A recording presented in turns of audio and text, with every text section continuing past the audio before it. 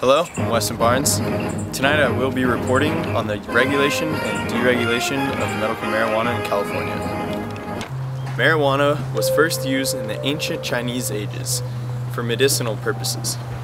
It was then brought to the Middle East and made its way to Jamestown in the US as hemp fiber. Now, it didn't remain used as hemp fiber for long.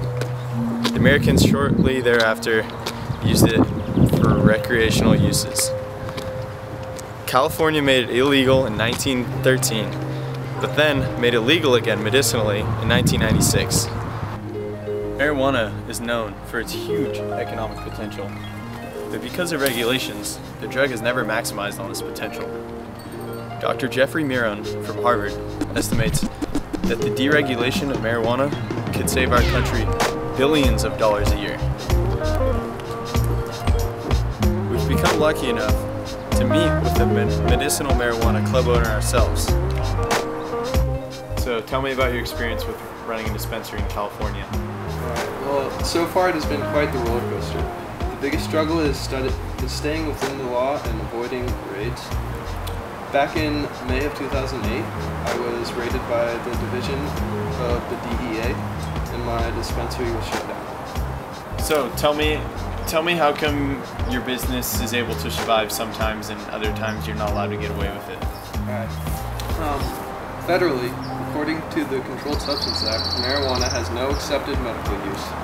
Good thing Obama has been pushing to allow dispensaries to survive. In his first term, the Obama administration sent memos telling federal prosecutors to take it easy on those who run dispensaries. Tell me about regulations at the local level. That depends entirely on the interpretation of the law. California, the Compassionate Use Act of 1996, states that seriously ill Californians have the right to obtain and use marijuana for medical purposes.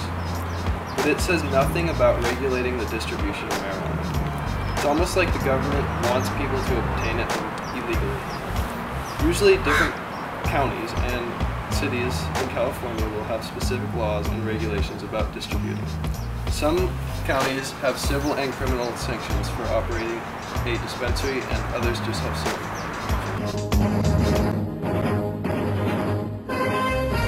How large would you say the marijuana industry is in the United States? Well, non-medical marijuana weighs out to roughly 22 million pounds. The government annual survey predicts each pound to be worth $1,600. That's a lot of money which would be taxed. And this is only considering marijuana in the United States. What kind of taxes would you suggest be implemented? Well, excise taxes which could raise between $2.2 and $6.4 billion. Sales taxes which would make between $0.2 and $1.3 billion.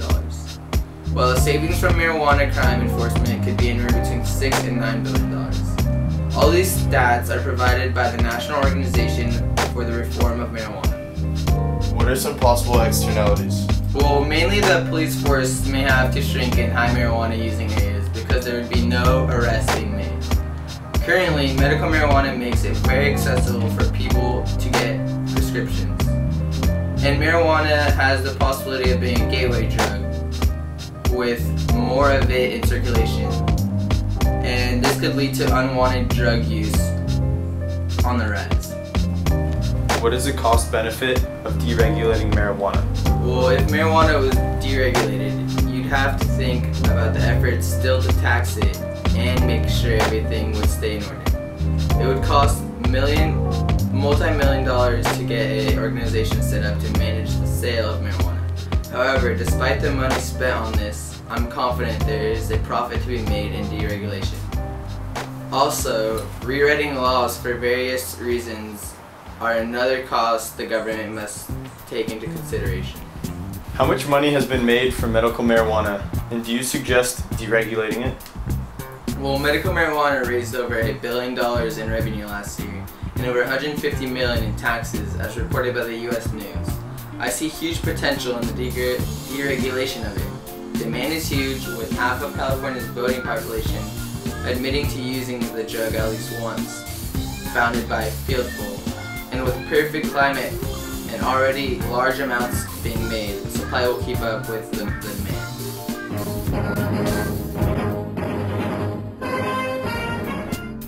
Mr. Governor. What are your thoughts on the deregulation of marijuana? I personally oppose deregulating marijuana. I voted no on Prop 19 and still hold my opinion strong. However, I do condone medical marijuana in some cases. I recently vetoed a bill wanting to shut down any dispensary 600 feet from a home. I believe decisions of this kind are best made in cities and counties, not state capital. In addition, California can manage itself. We don't need the federal government to regulate our medical marijuana. How abundant is marijuana in California? Well, in a field poll ran by the California Opinion Index, done on California voters, 74% of registered voters in 1996 approved medical marijuana.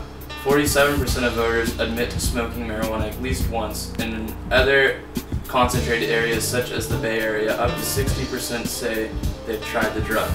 Clearly, marijuana is abundant and is here to stay. Whether I agree with the drug or not, we should find a way to stop the use or at least benefit from it. What happens if a Californian gets caught with the drug?